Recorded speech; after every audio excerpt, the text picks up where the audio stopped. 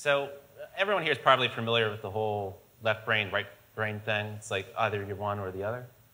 Well, this artwork kind of spits in the face of that because it's a wood burning, but it's not made by a human. It's made by a robot. And this robot, I created it a couple years ago in my garage. And just, is anybody curious about how it does it? Okay. So you probably lit a match before. And with that match, you probably put it to a piece of paper, and you watch it like move, and you'll see there's like this brown part, and in between like the clean paper and where the flame is. Well, what the robot is able to do, it actually can respond so quickly to the burning of the wood that it can control the actual burning. So it's like in between it burning and not burning. So it never catches on fire, it's just burning just enough. And before I made this robot, I was, just like, I had no idea I was going to make robots to begin with. But like, I was originally mostly a left brain person. And I had no experiences with the arts anyway, or fashion. And what this talk is about is how I went from the left brain to the right brain.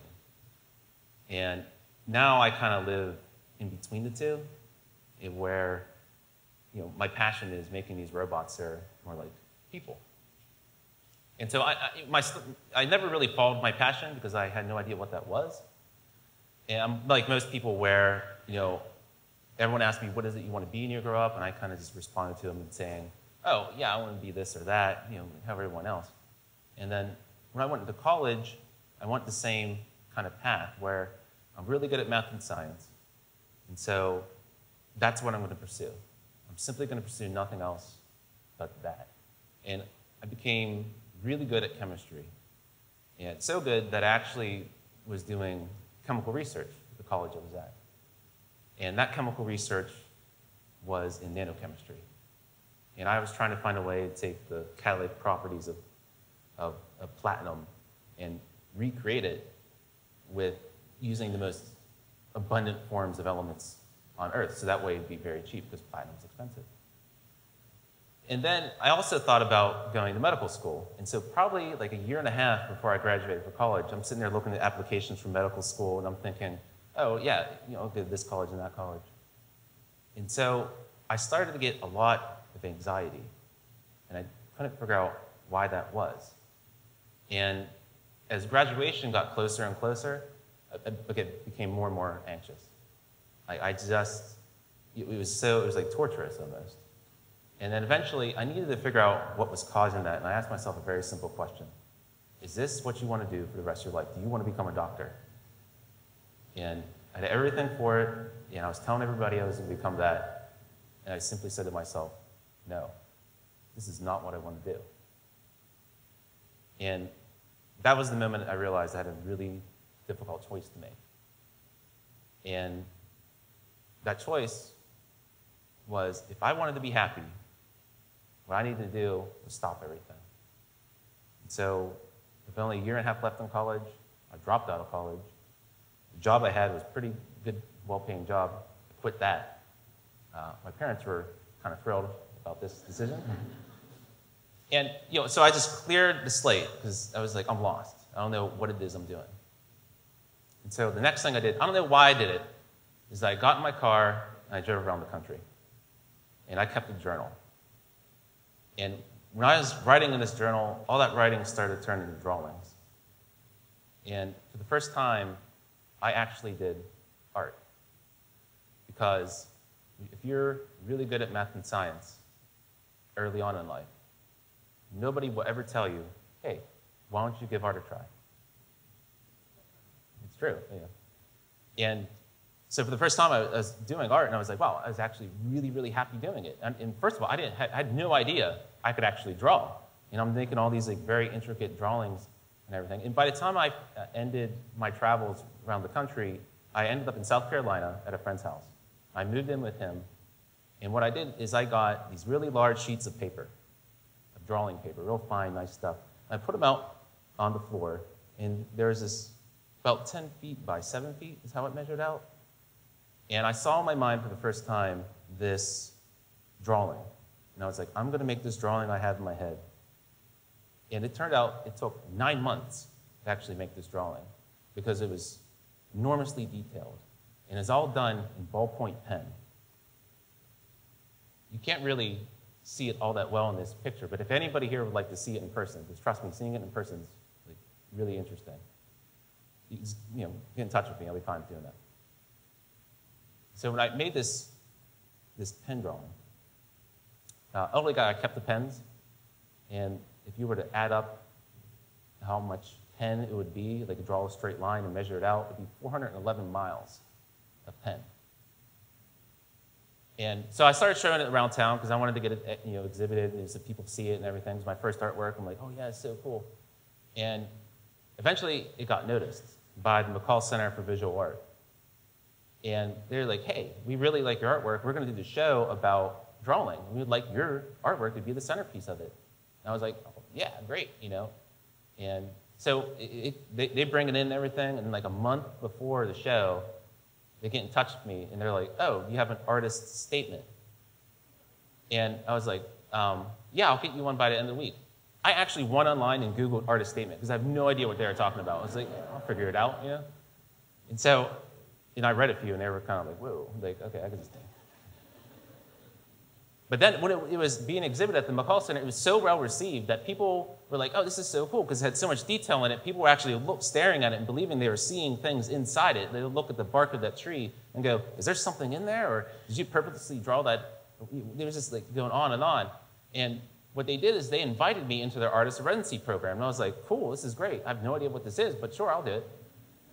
And what I later found out was it's like the Andy Warhol Foundation rates this as the second best artist residency program in the nation. And I just like stumbled into it. I'm like, oh, perfect. And while I was there, I was having like the greatest time because I met different artists and everything. And I was learning more about art than anything, you know, from them. So I was always asking them questions and feeling free to send me all this stuff. And then I was experimenting with different mediums. I was like screen printing Vaseline on the like glass, and I was like dipping it into these different chemicals to get these weird etchings and everything. So I was having a great old time. Not only that, but I started selling artwork. And I was like, yeah, you know, it's like a ching. But there's one problem.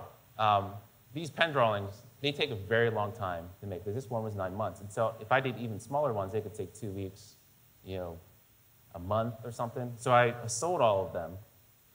And then, you know, I had no artwork to sell. And so I was trying every little thing I could to sell artwork. And this became a problem for me because there's this new thing I really, really love. And all of a sudden, technically, I can't make a living off of it because I'm not able to make enough artwork in the time period it's needed to make a stable living. So I was basically drinking one night. And yeah, basically a couple, no more than you think. But at some point, I kept thinking about this question, like, how can I like fix this problem? Because it's just like, it's too big of a problem. I gotta keep doing this. And then eventually, it's like, the whole idea just like appeared to me. It was like manna from heaven. It just came right down. I was like, oh my God, I got it all figured out. All I'm gonna do is I'm gonna make a robot, and it's gonna do all the work for me. And I'm not kidding about this. Like, I started drawing on the wall with like crayons. It's like, this is the idea. Like, it was a whiteboard and everything. It was like, I got it all figured out. And at that moment, it was like this great, like, amazing feeling in my brain because, like, every little part of my brain was like activated. Like, there was the engineer part, there was the artist part, the imagination part, and everything just like lit up. I was like, it makes sense now. But there's also this other part I completely forgot all about, was like my entire childhood has kind of like prepared me for this. Because my dad had a construction company, and he had all kinds of different machines and everything. And what I did was you know, on the weekends and whatever, like machines break down, you know. And he had like backhoes, you know, excavators, those are things that go like this, and bulldozers and everything. And I was always in that garage with him, working on these machines, taking them apart, you know, fixing their transmissions. Believe it or not, like the transmissions of machines like break down all the time because they're always pushing such the earth. So I mean, we kind of.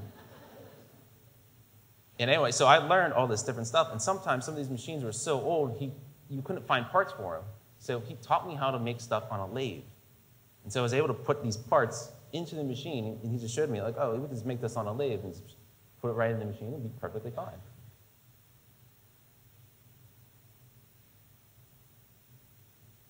Okay. So eventually I made this robot called Michael. And Michael is the robot who made the wood burnings. And what's unique about Michael, he's completely made out of stuff you'll get from Home Depot. The pulleys on him are from your garage door. The metal is the trim that you use in your house, and wherever there's metal in your house, pretty much, you got it in him. And he's made from 2x4s. And like the metal is like ductile work and all kinds of stuff. I call it he's a robot, but this is his first time doing a painting. He's never meant to do that. This is at Gallery 22. And he, for an entire month, kept going like this, like getting a little bit of paint, going over here, and just like dabbing it over and over. And he made the skull, has like 36,000 dots on it. And he did it over the course of like 4 weeks. This is what I really like about this machine. But it may have its crude type of look, but the last show I had was that it had 48 works of art. Michael made those in about 8 hours. So he's this industrial art-making machine. And Michael has been this kind of like epiphany about my life. Like all the different things that I have, the art and everything, just come together in this one machine. I've never been happier with him. He actually lives in my living room right now, or my girlfriend calls it the garage, but it is my living room.